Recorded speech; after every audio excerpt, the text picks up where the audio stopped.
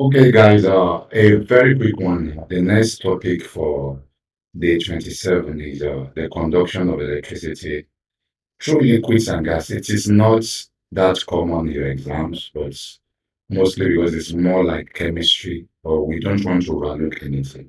So let's quickly talk about it and solve some important questions from what we have gathered. Mostly when we talk about conduction, a very quick one. It's we talk basically about the state of matters, which you have done a lot in your chemistry. So we talk about the basic state of matters, which are solids, the liquids, and the gases.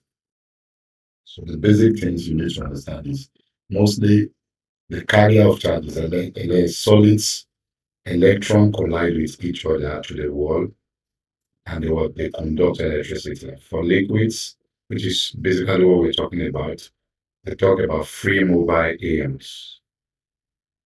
So please note that. And for gases, ordinarily they don't conduct electrons, they don't conduct electricities, but we need to keep something at the back of our mind that from the knowledge of ionization and stuff like that in your chemistry, this also conducts electricity, and the carrier of their charges is the free mobile ions and the electron combine together because at a particular condition, which is always, we say, at high voltage. This is the way we call it, high voltage and low pressure. In fact, I think it is more common amongst students that gases conduct at high voltage and low pressure. So this conduction is called steady conduction. Always keeping in mind at high voltage and low pressure. So the basic thing we talk about is air molecule also affects the conductivity.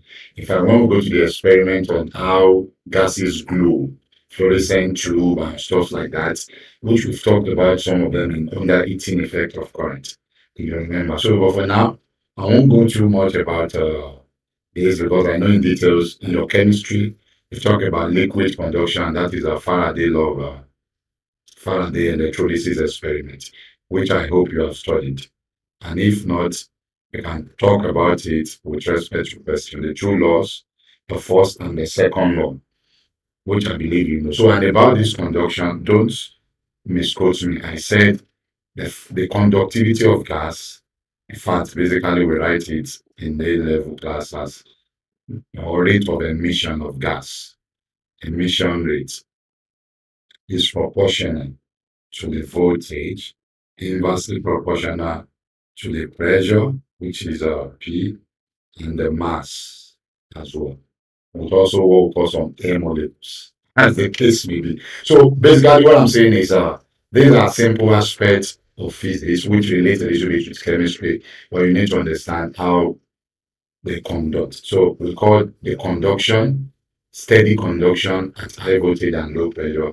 In fact, at low voltage, we say gases don't conduct, they rather discharge. Discharge means you understand. So please understand the opposite of conduction. And we have different type of discharge. So discharge occurs at low voltage. When voltage or PD is low, you expect what? Discharge to occur. So, and in this stage, we can talk about what we call glow mechanisms. How this discharge tube, when I say discharge tube, that is low pressure tube. You understand what I mean by that? Formation of fluorescence lamp, your filaments lamp, all these discharge tube also works on the principle of conduction of gases. Like I said, they don't have free electrons, unlike solids and free ions like liquids.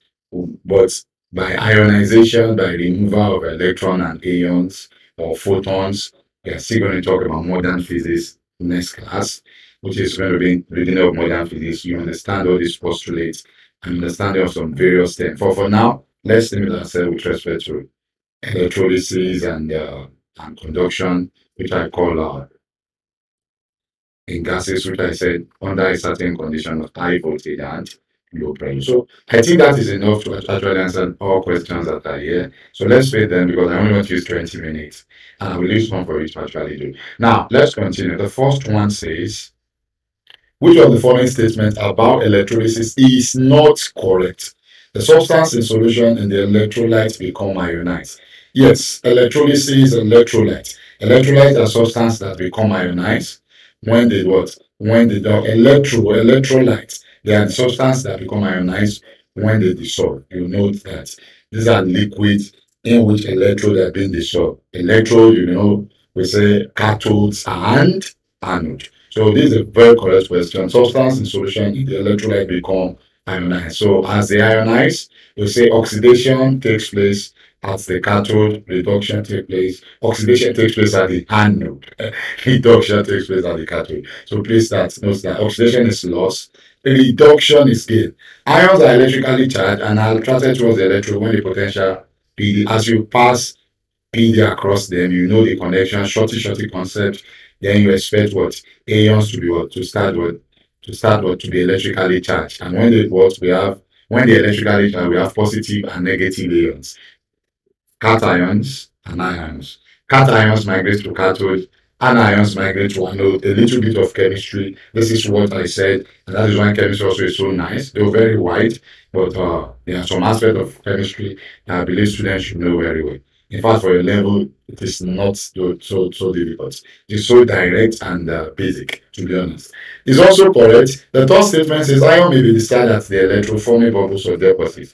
Yes, that is exactly the basis of electrolysis.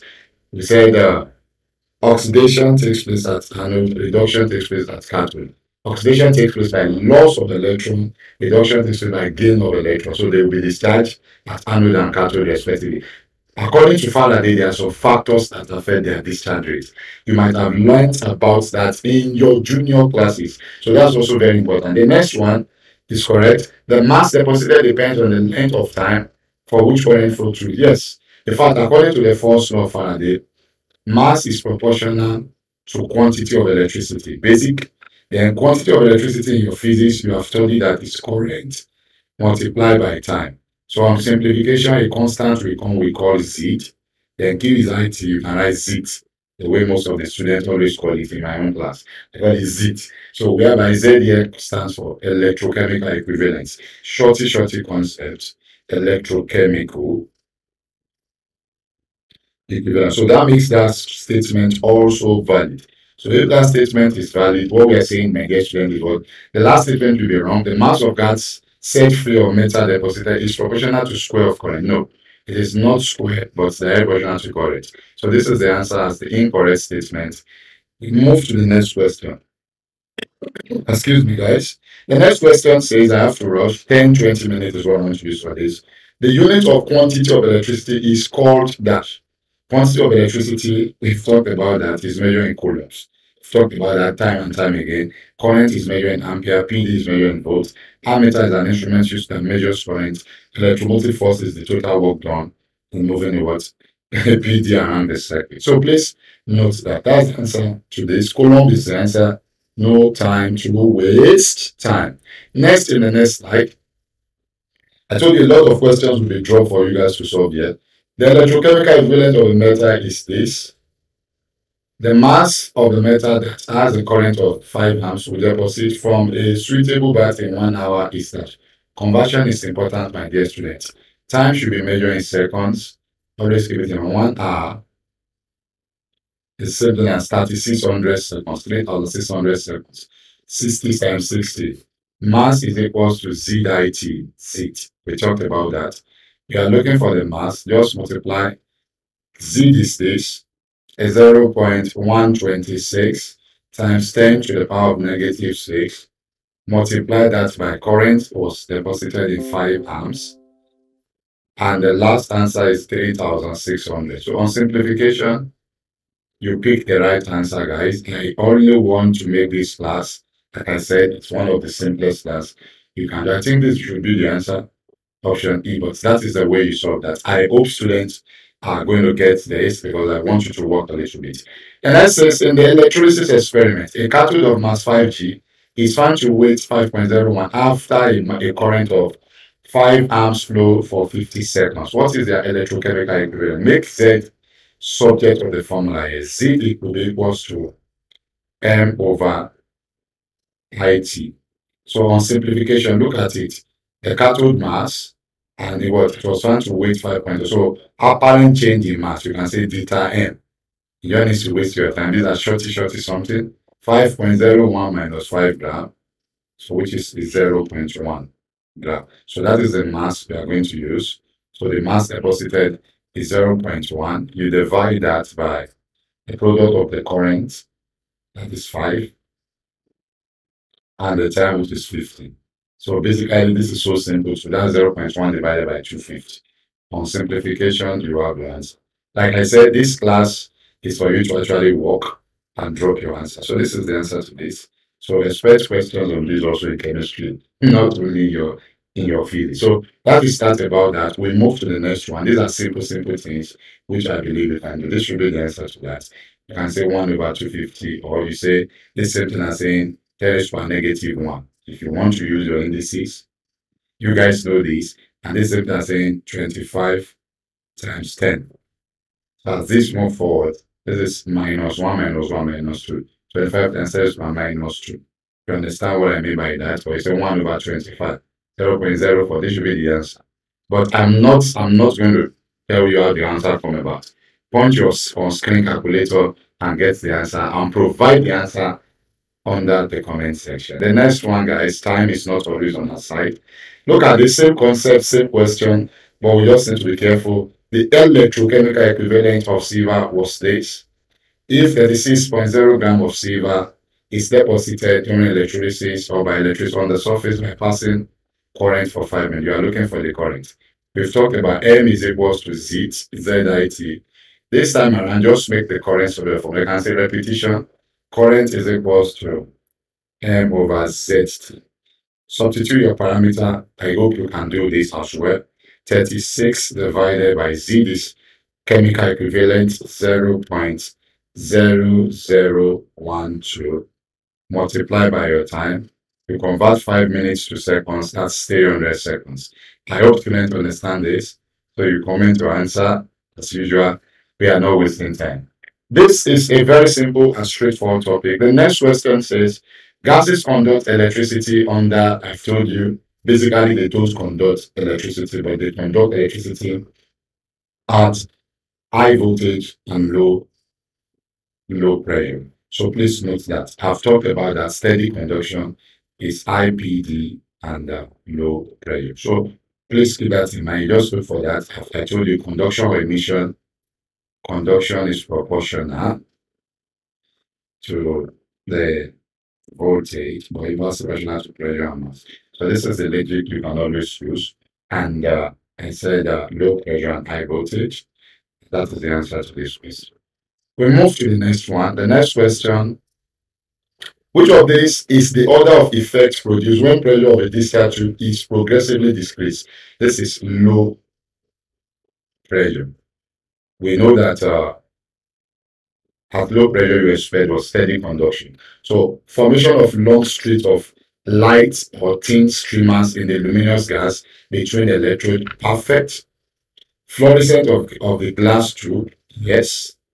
Glowing of air near the cathode, absolutely. Now, this experiment, I think I've done it under my page as well. You can watch it.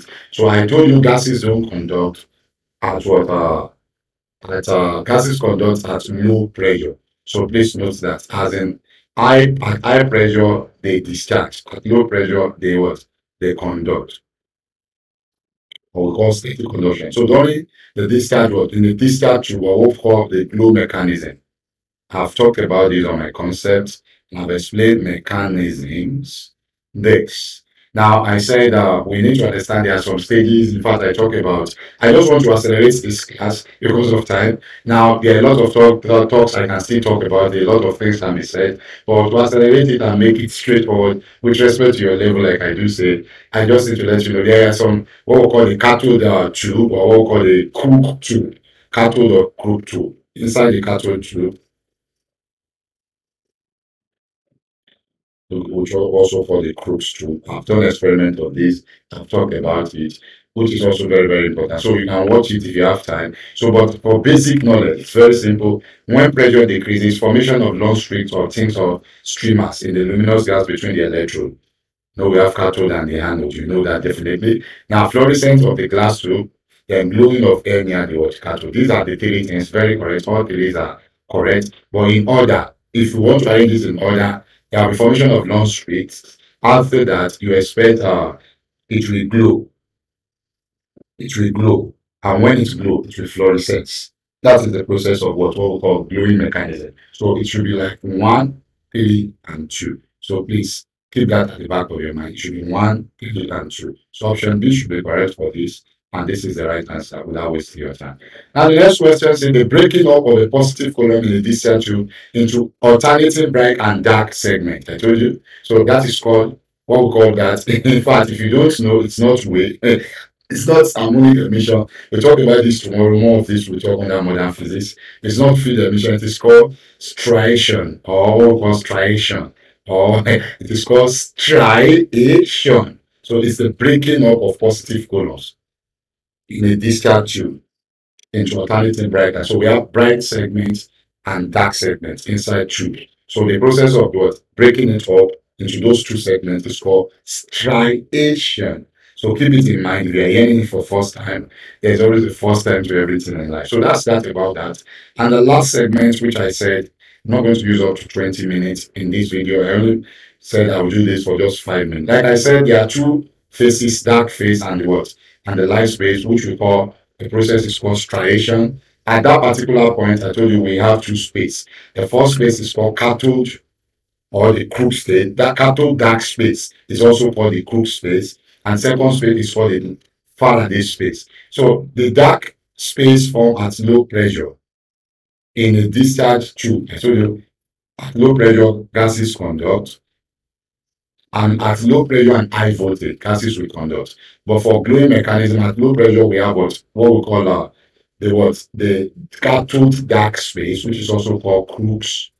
Another name for cathode dark space is Crook dark space. You can watch my concept video, like I do say, Crook dark space and the Faraday space. So during striation, these are the two spaces.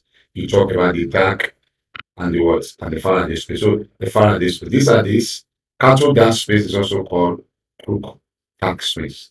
Cathode dark space. So this is this about this, and maybe I should leave the last question for you to do. Where is it? Cathode dark space and no. Cathode dark space is also called Crook dark space. Cathode dark space, and this is the answer. So this is the answer to the question. Crook dark space are negative, no.